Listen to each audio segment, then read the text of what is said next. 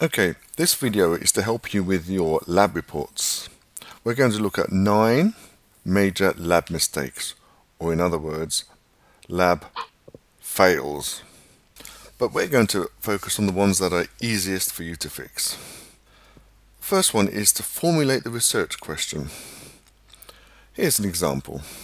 In class, we used a mini launcher to launch a projectile and see how far the projectile would go. This is not a question. How far it would go? Fail. How do we improve on this? It's better to say, how does factor X affect factor Y? So, in this case, how does the range depend on the angle of elevation? That's what you have to do. How does X affect Y? Second one, the hypothesis has to be there and it has to have a scientific argument. Let's go back to our example. I hypothesize, or rather it says here I hypothesis, that if the angle is 45%, it will go the furthest. Now, this is just a random guess. There's no scientific justification. So, fail. To improve on this, they should give a reason. If it is fired vertically at 90 degrees, it will be in the air for a long time, but it will not travel very far sideways. If it's fired horizontally, etc., etc. Give reasons. Now, the table is often a problem. The table must have a title, column headings, and units. Here we have a data table, which is nicely described as data table.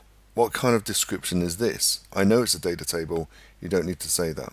I want to know what's in the data table.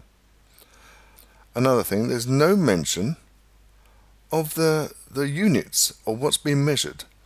Trial 1 is, what is 214 watts? It doesn't say. Fail. How can we improve on this? Well, first of all, the description should be much better. For example, the table, this is in a table of the elevation versus the range of projectile. Second thing, there should be a row above this column saying what it's measuring, and it's basically how far the missile is traveling, or the range of the projectile, or something like that, with the units. This would be a good example. Notice you just need another row above the table. Now, another thing about the table is that they need to be consistent with the precision, and you must have numbers only in the cells. Here, for example, you should have numbers there, not the units. The units should be in the column heading. Also, here we've got 2.2 seconds and also 2 seconds. If you're going for 1 decimal place, all the values should be 1 decimal place. So we have a description here. Results is not a very descriptive description. Fail.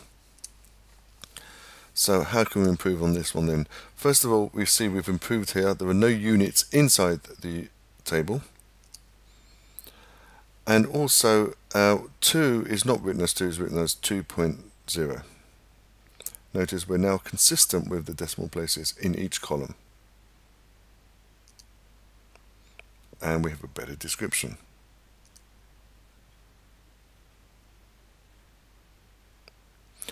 Third thing, the next thing is graph. It must have a title, labeled axes, and units. This is the worst graph I've probably seen for a long time. The first thing is get the variables the right way around. The X variable, the horizontal variable, is basically what they changed. They didn't change the distance, they changed the angle. So these are basically the wrong way around. So what did they change? The independent variable. They actually changed not the distance but the angle. Fail. Now, basically, if you took this graph and you flipped it and rotated it, that would be a better graph. Here it would be the angle, and that would be the distance. Of course, it's all back to front and everything because I just had to swap it all around. So now the x-axis is the angle, and the independent, which is the independent variable, and the y-axis is the distance, which is the dependent variable. Next thing, graph. when you you should do a scatter graph most of the time, and don't do dot to dots. You notice this person has joined up the dots as if they're making a flower. Why do they have to join all the points together? It's not a dot to dot picture. This is a dot to dot picture. My daughter does these. Fail. This is a much better example.